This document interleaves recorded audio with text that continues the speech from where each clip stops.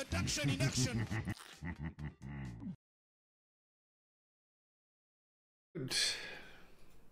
Right, welcome home.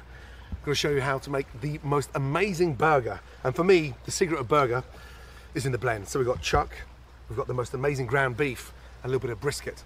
First things first, season it. Once you've seasoned them, combine them together.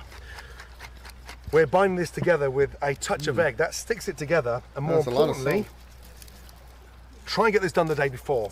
You get this done the day before, set them in the fridge so they stay nice and firm.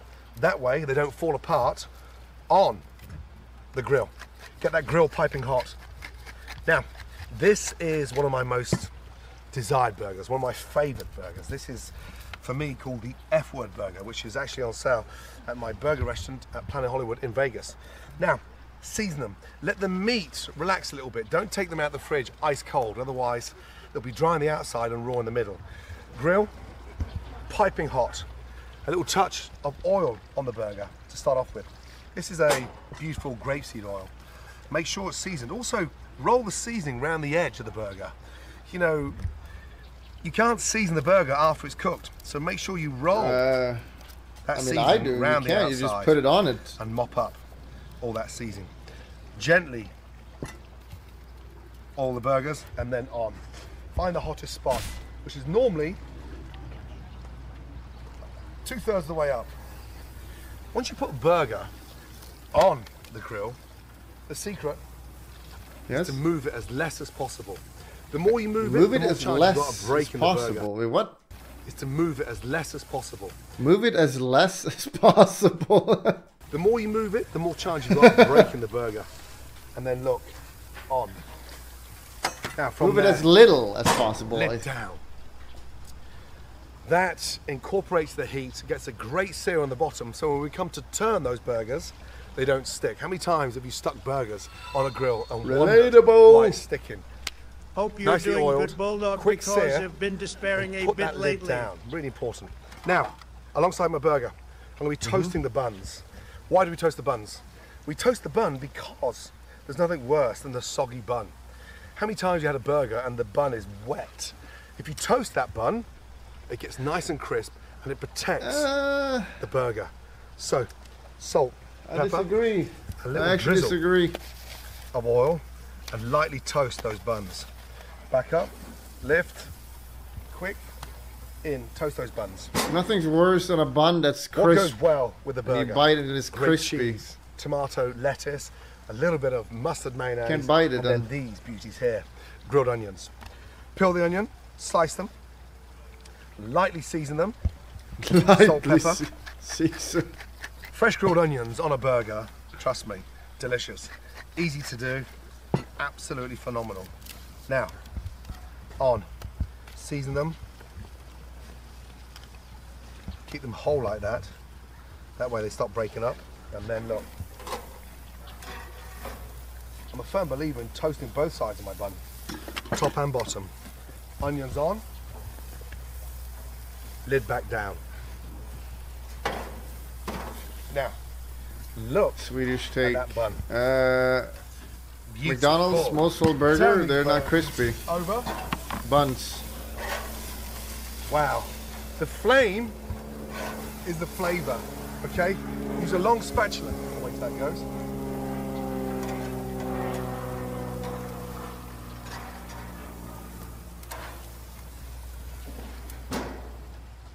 A busy grill is a delicious grill.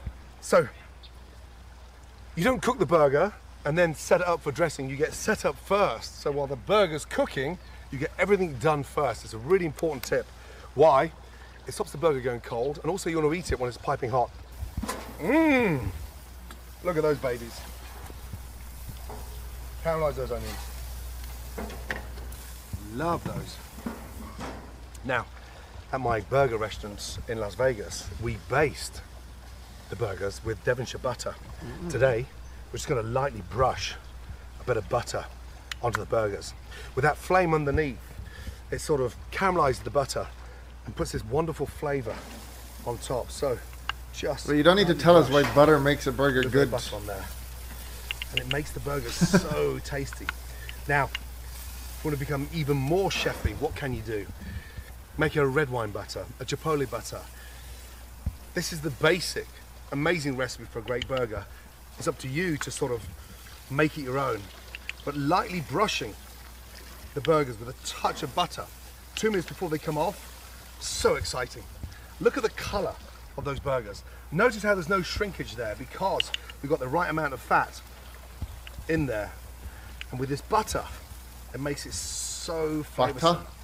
Right, time to flip over. Again, literally 3.5 to 4 minutes each side. Look at that. That is a burger to die for. And then a light brush. Now, before they come off the grill, lightly season them on the grill. Look, from a distance. The first part of the seasoning. Pretty sure you told us not to season after it's cooked. It's cooked and it's inside that burger. Last part of the seasoning, literally before you take them off. Really important. Season, season, season, season. Close. Now for the exciting part. Here's the base. Okay. Your turn to ban. Okay. Okay. Around belly. 5 seconds remaining. Okay. 1 random a day to keep the weeps away. This tail is kind of cute. It's not as fluffy as the original one, but it's 3. This one is not good. Little known fact is that she's got individual nerves and you can control them individually. So she likes to wrap them around your. It's pretty cute. That's the bum of the burger. Base, base, base. 3 tops, 3 bases. That's a hard bun. Like, this is not good buns. Base, I'm base, sorry. Base. 3 tops, 3 bases. Think about how you're going to assemble this. Think about once it's clutched in your hand. 30 seconds before those burgers come off, I'm going to put my nice, beautiful, rich cheddar cheese on top. Yes. So, on. Let's go there. Cheese on. On. On. Remember, we season underneath that, so the flavour inside is going to be incredible. First off, a little touch of mayonnaise. This is a light mustard mayonnaise. I don't see any ketchup anywhere. Look at that. On. I'm going to go for the top as well. How many times have you seen guests that have opened up a burger and they try to put ketchup or mayonnaise? Once you've assembled a burger, you can't Have a good day, break it God down. You've Gamer. got to put it together and eat it nice and whole. So you want this oozing out the side. Now, mayonnaise on. From there, take your lettuce and just lightly snap the lettuce, break that in half, and sort of manipulate the lettuce where it sits, literally, on your bun. Snap it, break it, and form the lettuce the same shape of your bun. Snap it, break it, and gently push it down. From there, a nice slice of tomato. There's nothing we can do. After that, When I say a thing, give me an S, give me an A, give me an L, give me a T. Salt and pepper on that tomato. G'day then. A little bit more salt. Pog tasty. Lightly season it. Beautifully done. And look, from there, a touch more mayonnaise. A touch, just a touch. Now, here's where it goes up. Surely he's not going to salt Look the at meat that again. cheese. That, come on, seriously, beautiful. On she goes. Number 2, on she goes. I mean, number 3, on she goes. How do we elevate it even more? How do we take that to another level? Yeah, the salt. Look at these. Come on, seriously. I mean, Yeah. Come on, seriously. fry for and is I'm flat down.